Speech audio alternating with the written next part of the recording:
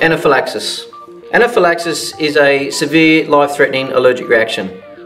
This is as a result of someone coming in contact with something, eating something, or coming exposed to something that they are allergic to. The severe anaphylactic allergic reaction will affect their breathing, their throat, and basically in the end a severe anaphylactic reaction may end up the person no longer breathing. To know how to use an anaphylactic pen, or EpiPen they call it, is one process that first aiders need now to understand more than before. The use of the EpiPen is quite simple. The first thing you must do when you identify that there is an anaphylactic suffering a reaction and we need to use the EpiPen is to check the expiry date on the EpiPen. The expiry date will be located in a main prominent position on the EpiPen. You check the expiry date. If the expiry date means that the EpiPen is valid, we can then use the EpiPen. To engage the EpiPen, we must remove the grey cap from one end.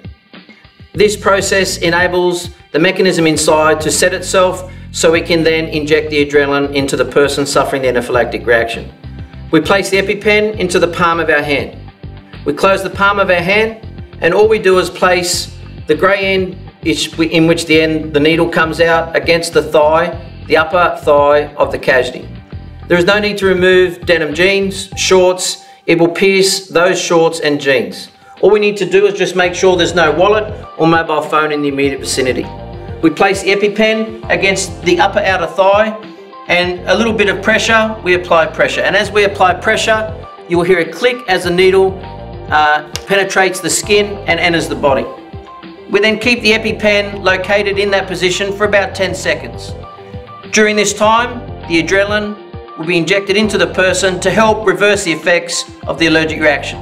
After about 10 seconds, we do remove the needle, give it a little bit of a rub, lay the casualty down and make sure you contact the emergency services and get an ambulance on its way as soon as humanly possible.